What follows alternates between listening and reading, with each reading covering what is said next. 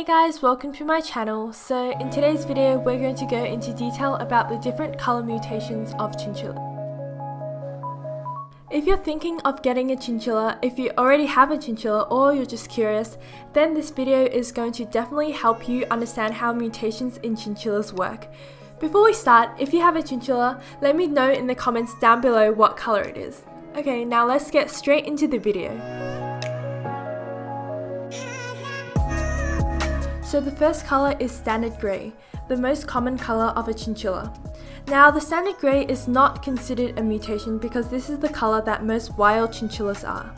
These chinchillas have strong fur qualities and are usually seen as the base color. The standard greys have a white belly and the coat is usually a blue-grey in color. However, individual hairs have different colors, usually with tips ranging from dark grey to dark blue to jet black. This makes them seem darkest along the top, then fading to a lighter grey along the sides and eventually to a white belly.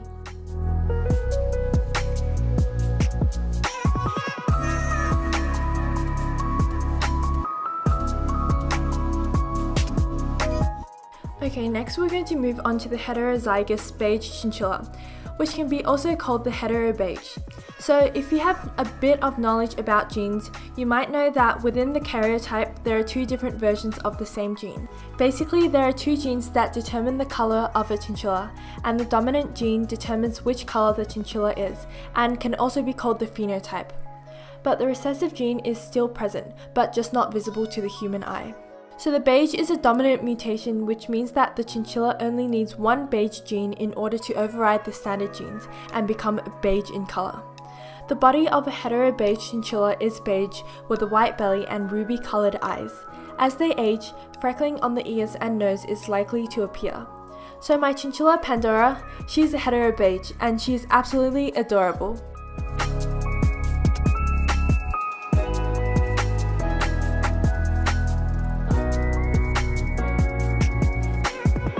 And the next color is homozygous beige, aka homo beige. The homo beige chinchilla has two beige genes, which intensifies the effect of the beige mutation. The homo beige is similar in appearance to the hetero beige, except the color of the coat is a lighter beige and creamier looking. The eyes are also a lighter ruby color to jelly bean pink color. The belly is also white like the hetero beige.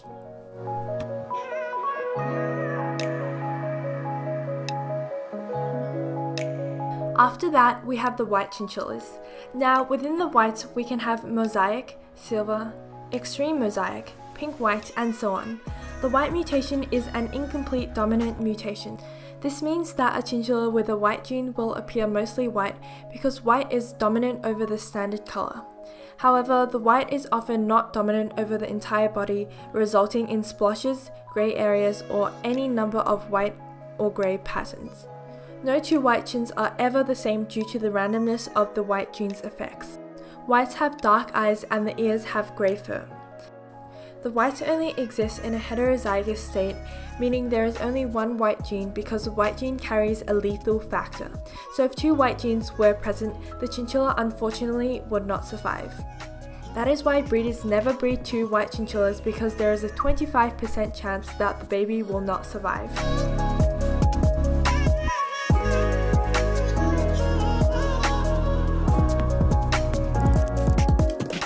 Next, there is the black velvet.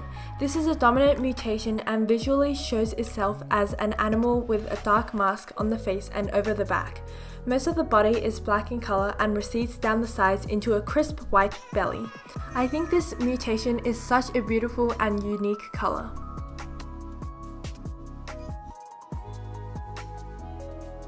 Then we have the ebony color, which is very similar to the black velvet.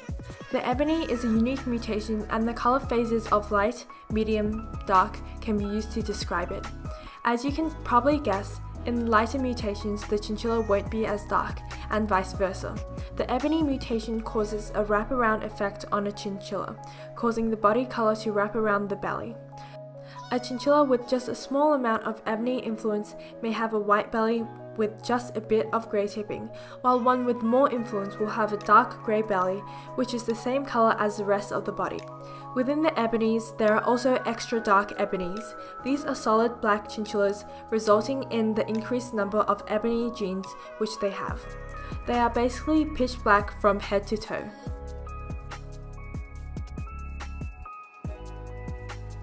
So far we have talked about dominant genes, so next we're going to talk about a recessive gene, the violet chinchilla.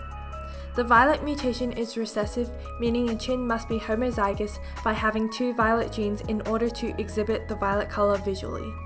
A chin with just one violet gene will look the same like the standard grey and can be called a violet carrier. The violet is a light violet grey colour and has a white belly. You might have seen this famous image of a chinchilla on the internet. So this chinchilla is a violet chinchilla. Next, also with a recessive gene is the sapphire colour. At first glance, sapphires may appear similar to the violet chinchillas, but they have a blue hue to their fur and pink ears. The sapphire mutation means the chin must have 2 sapphire genes in order to be sapphire in appearance. However, the sapphires sometimes can be weaker animals and careful breeding must be done when working with this mutation. Finally, probably one of the rarest mutations is the goldbar. The recessive gene was only discovered in 1995. Adults exhibit a champagne or gold colour, and they have dark pink eyes. Now this colour is very uncommon and probably comes at a high price too. There are probably a lot more different colours out there, but these are the most common colours that you will see. I hope you found this video interesting and please smash the like button down below. I post videos every Sunday, so if you're interested, feel free to subscribe down below as well. And thank you so much for watching until the end, and I will see you very soon with a brand new video. Bye!